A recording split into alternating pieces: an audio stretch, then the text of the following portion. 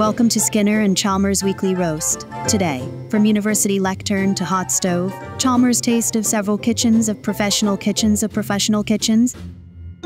Good evening, listeners. I'm Seymour Skinner, your principal host, and with me tonight is the ever suave, the man who's cooked in some of the most high-pressure kitchens you can imagine. Chalmers, how are you doing this fine evening? I'm as well as one can be after dodging flying pots and pans. Skinner, it's a pleasure to be here, as always. Ah, those were the days. You know, back when we were mere mortals trying to navigate the treacherous waters of culinary creation. Speaking of which, today, we're diving into a delicious tale from Chalmers' past exploits in several kitchens of professional kitchens, and I've got a spicy story to share that'll have you reaching for your fire extinguisher. Oh, do tell. But beware, Skinner, the spotlight might be too bright for even your illustrious culinary escapade. True. But before we set the scene, there is one thing that we want to tell you first. You might noticed it already, at least the old dogs of our podcast will have heard. Yes, we now have much better audio quality in the weekly roast, and we hope you like it and enjoy the podcast even more. Ah, yes. Tezens was kind enough to provide us with new equipment, to put it that way. We hope you like the changes. Feel free to leave feedback in the comments. This podcast is an ongoing project anyway, where things are constantly being improved or changed here and there. So please let us know what you think. Oh yeah, please do. But for now, back to our today's topic. Let's set the scene first. Picture this, a kitchen brimming with potential, a cast of characters eager to impress, and me, Seymour Skinner, attempting to channel my inner Gordon Ramsay. Or so I thought. Ah, the infamous night when you decided to outdo the great chefs with an exotic ingredient. I can still smell the smoke, and not just from the kitchen. Yes, that fateful evening. It all started with a desire to impress, perhaps even a dash of competition between us. You see, Chalmers, I had come across this rare spice. Let's call it dragon breath pepper for dramatic effect. It was supposed to be the piece de resistance of my culinary creation. The night you thought a single pinch could elevate your dish from edible to gastronomic masterpiece. It's all about pushing boundaries, Chalmers. And speaking of boundaries, let's not forget how that spice pushed the limits of our kitchen's ventilation system. Indeed. The exhaust fan became a spectator as it watched the drama unfold from the outside. I remember the moment it gave up and decided to take an early retirement. And that's when the real adventure began. The smoke alarms were screeching, the fire alarm went off. Talk about a performance piece, and there we were, a kitchen full of ingredients, no clear exit plan. And let's not forget the unexpected guests. I thought Dr. Eggman had set up a trap with all those sirens and commotion. Right, the surprise visit from Sonic and Shadow. They offered helpful advice while we were trying to salvage the situation. I'll never forget Sonic's attempt at a fireman's carry with those gloves on. It was a sight to behold. But back to the spice that started it all, Skinner. How did you think you'd salvage the dish after the ventilation incident? With the kitchen engulfed in smoke and chaos, I made a bold decision. I turned to our trusted Instant Pot. Let's call it the pressure cooker of last resort, and attempted to transform that fiery mess into a dish worthy of our survival. And let me guess, it was a success. Because the next thing I know, we're sitting down to eat what you dubbed the Dragon Breath Delight. Against all odds. Yes, with some quick thinking and a few tweaks, that dish became an unexpected hit. It was a testament to improvisation, teamwork, and the power of a good fire extinguisher. It's a wonder we didn't end up on one of those oops. We did it wrong cooking shows. But you know, Skinner, that night taught us more than just how to handle a kitchen fire. Indeed, it did. It was a lesson in humility and the importance of not overestimating one's own culinary prowess. And it also reinforced the value of a good fire safety plan. Who knew that my dragon breath pepper adventure would end up being such a memorable experience? It's definitely one for the books, Skinner.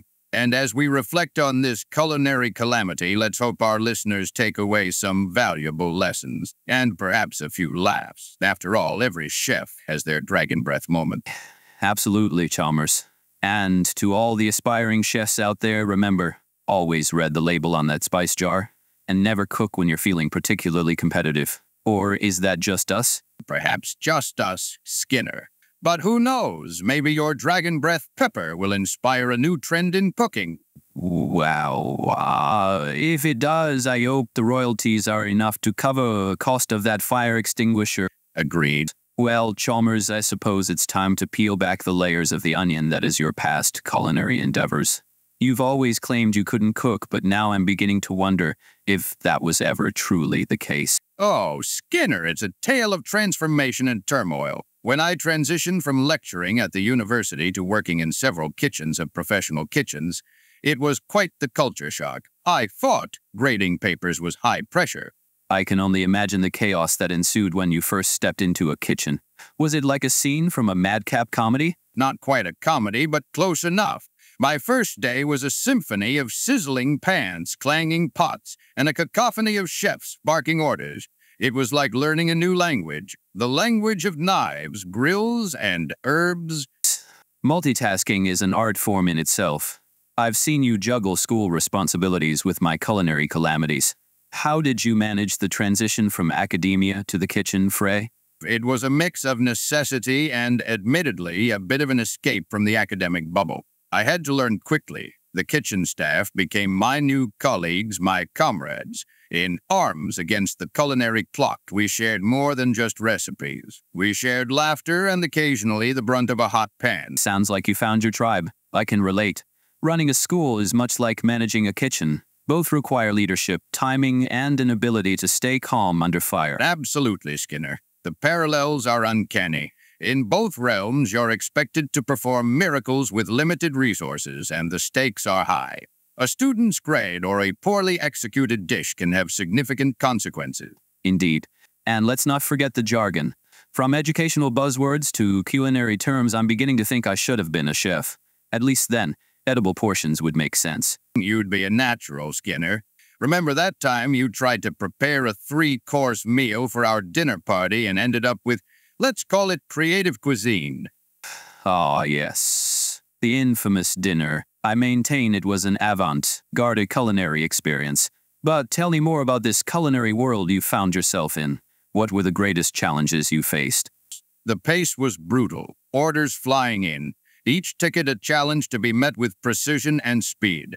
And the heat, it's not just about bearing the temperature, it's about enduring the pressure. Every night is a performance, and every dish must be perfect. It sounds both exhilarating and exhausting. You handled it with grace, as always. What skills did you acquire that you never anticipated you'd need? I learned to think on my feet, to make decisions quickly without compromising quality. I became fluent in the language of flavors and textures, and I discovered a level of camaraderie among kitchen staff that I hadn't known was possible. We were a team, fighting the good fight against empty plates and looming deadlines. That's quite the accomplishment. It's like herding cats, but with pans and knives involved. And now let's not forget the culinary lingo you've mastered. Can you tell our listeners about some of the more colorful terms you've come across? Of course, Skinner. Garnish entry. When a dish looks so good that other chefs are jealous. Sauce, by the shame. When your perfectly cooked item is overshadowed by someone else's even more perfect item. Then mise-en-place regret, which occurs when you realize you prepped everything but forgot the most critical ingredient. I can see how that would be a recipe for disaster. Or rather, a recipe for needing to adapt on the fly. It's a whole different world from the one we navigate here in the field. Indeed. But at the end of the day, whether it's educating minds or nourishing bodies, we both strive for excellence in our respective domains. True.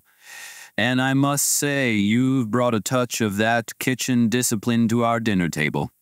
Your culinary adventures have certainly spiced up our lives, my dear friend. Well, a man's got to know his way around a kitchen, especially when the alternative is your creative cuisine, Skinner. Fair point. I'll stick to managing the chaos from behind the stove and let you handle the knives, at least for a few days. Our listeners are surely getting a taste of both our worlds. And what a flavorful combination it is. From educating to cooking, we cover the gamut, don't we? We do indeed, my friend, and it's always a pleasure to share our stories with everyone tuned in. Now let's open the floor to our listeners. What culinary or educational challenges have you faced that you've turned into triumphs? That's right, folks. Share your stories with us. After all, we're all about turning lemons into lemonade. Or should I say, turning a bad recipe into a feast for the senses. Now, Chalmers, my dear, care to enlighten our audience as to what prompted this gastronomic gamble? Why did you give up your job at the university for working in a much more stressful job as a chef? Well, Seymour, it was a midlife crisis of sorts. I needed a change from the monotony of lecturing. You know how it is, reciting the same lectures year after year, your voice bouncing off empty lecture halls. And I've always had a passion for cooking. It's like solving puzzles with flavors instead of logic. A passionate chef, to be, and I thought you don't like cooking. That explains the culinary odyssey that followed. Speaking of which, let's take our listeners on a journey back to when I attempted to impress you and our guests with a dish so exotic it would make even the most refined palates want. Ah, yes. The infamous night of the Tang Dynasty delight. I remember that quite clearly. Your kitchen looked like a set from a sci-fi movie. Indeed it did. I had read about this rare ingredient, a Sichuan lantern pepper said to elevate any dish to the heavens. Little did I know, it would also elevate our kitchen to the stratosphere. Literally. Oh, what chaos that ensued. Our extractor fan, normally the unsung hero of my cooking endeavors, decided to take an early retirement. Sparks were flying, alarms were wailing, and Cosmo was hiding under the bed, convinced it was the apocalypse. Now, let's not forget that I managed to extinguish the flames with nothing but a fire extinguisher and my unwavering culinary determination. Though I must admit, it was more the fire extinguisher than my determination. Of course, Seymour, your culinary determination is legendary.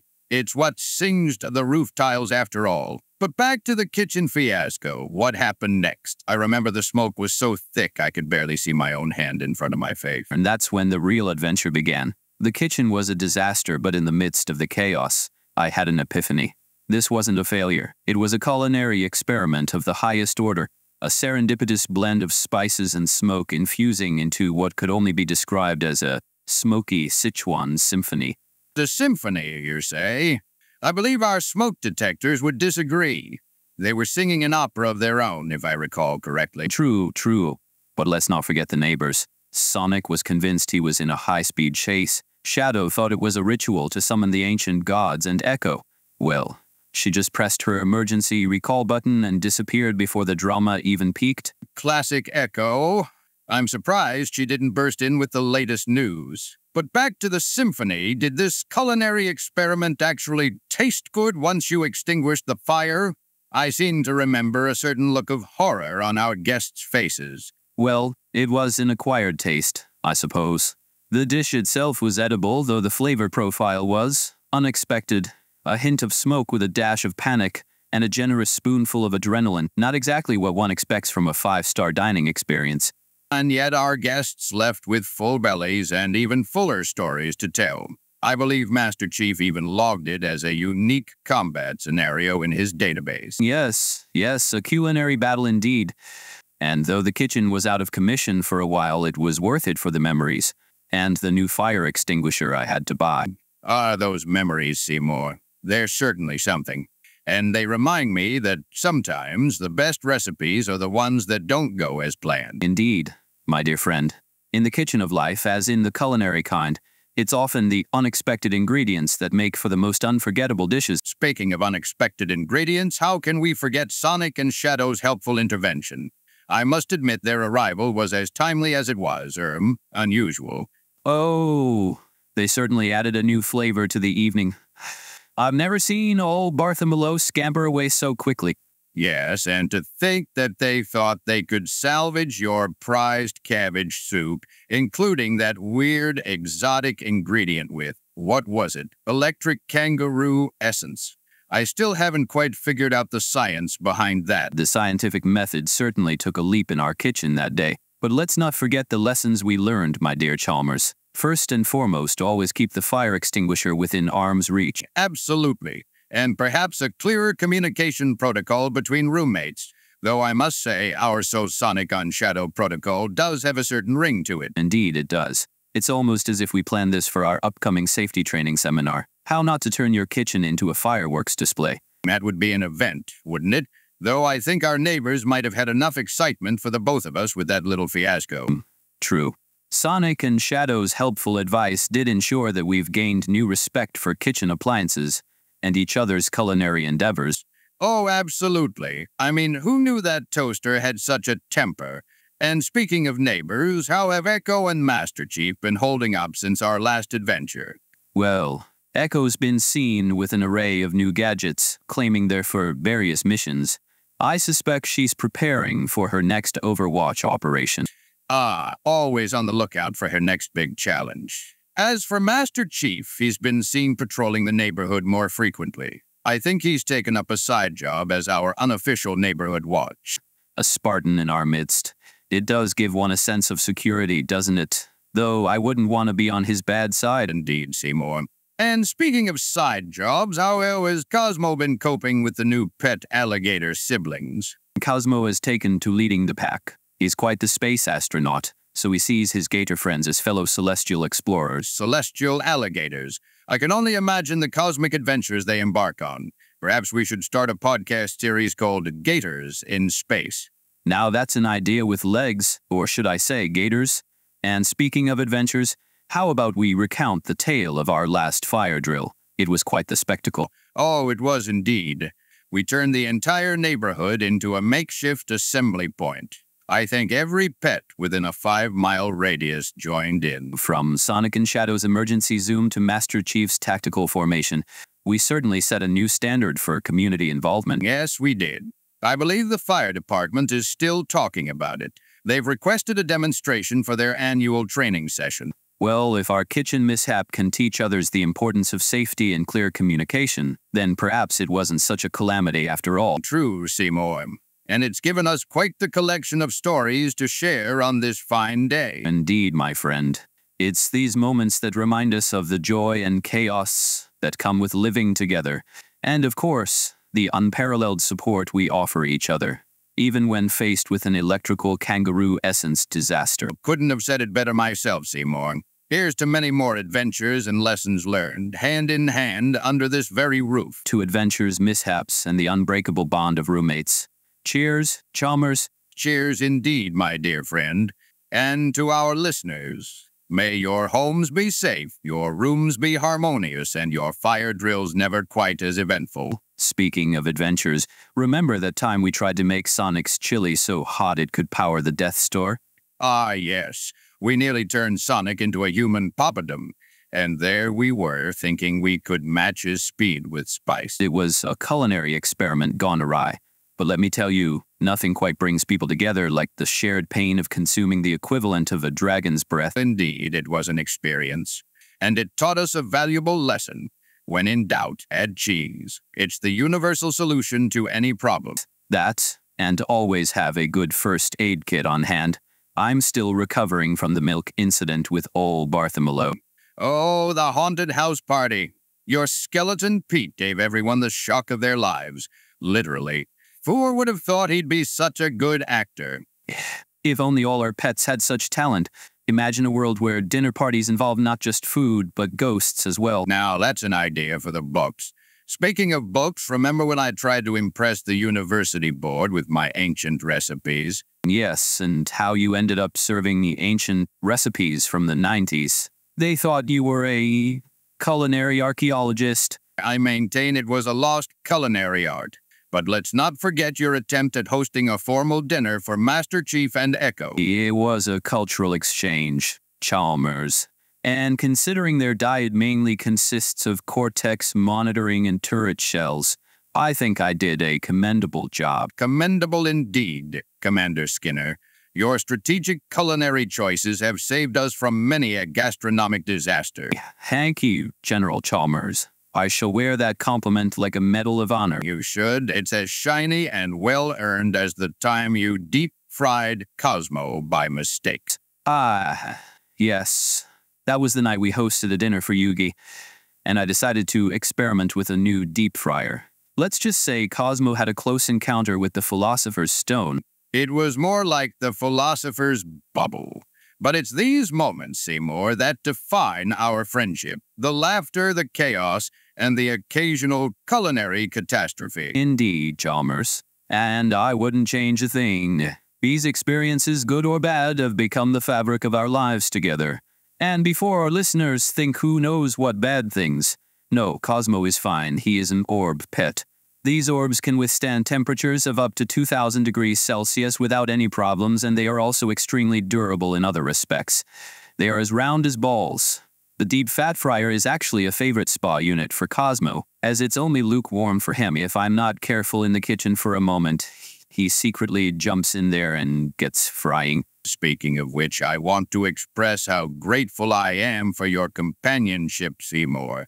You've turned every mishap into a memory worth cherishing. And I can't thank you enough for the unwavering support and understanding you've shown me over the years. Our friendship is truly a culinary masterpiece, my friend. A masterpiece of mishaps and memories, indeed. And as we wrap up this podcast, I want to say thank you to all our listeners for sharing in our adventures. Yes, thanks to everyone who's tuned in, laughed with us, and perhaps even learned a thing or two about the art of culinary adventure and friendship. Indeed, who knows what new stories we'll have to share next time. That's the spirit, Chalmers. And who knows what crazy kitchen escapades we'll embark on in the future. Perhaps a cookbook with our culinary experiments might be in order. A cookbook of what not to do in the kitchen. I'm all for it. It could be an interactive experience where listeners can guess what dish turned out to be a disaster. Yes, a culinary mystery book. Listeners can play detective with our recipes and try to figure out what went right, or hilariously wrong. And if our past experiences are any indication, there'll be no shortage of material. I'm looking at you, Skinner, and your infamous vegan meatloaf that became an edible sculpture. It was abstract culinary art, and it taught us the importance of reading recipes all the way through before starting. Indeed, it did. And as we close this chapter, I want to reiterate how much your friendship and your sense of humor about our kitchen escapades has meant to me. And I couldn't agree more, Chalmers. Our friendship is a testament to the fact that even when things go awry, there's always laughter and a lesson to be learned. That's a wrap on our podcast, but not on our adventures. And I speak for both of us when I say we look forward to creating new memories, in the kitchen or otherwise. Here's to new beginnings and the unexpected turns our lives will surely take. And to all our listeners, keep the spirit of adventure alive, one recipe at a time. Thank you for joining us on this culinary journey, filled with laughter, learning, and the occasional gastronomic mayhem. Until next time, keep cooking, keep laughing, and remember, when in doubt, always invite your friends over. They'll love you, or at least your stories, regardless of the outcome. To new beginnings, Chalmers, and to our listeners, may your kitchens be filled with joy, your dishes delightful, and your memories unforgettable. Signing off for now, but not out for good, till we roast next week. Cheers, Seymour. And to all our listeners, stay tuned for what's next. Who knows? Maybe we'll start that cooking show after all. Until then, take care and keep the humor alive, in the kitchen or anywhere else life takes you. Goodbye for now, but not farewell. We'll always have our kitchen stories and each other.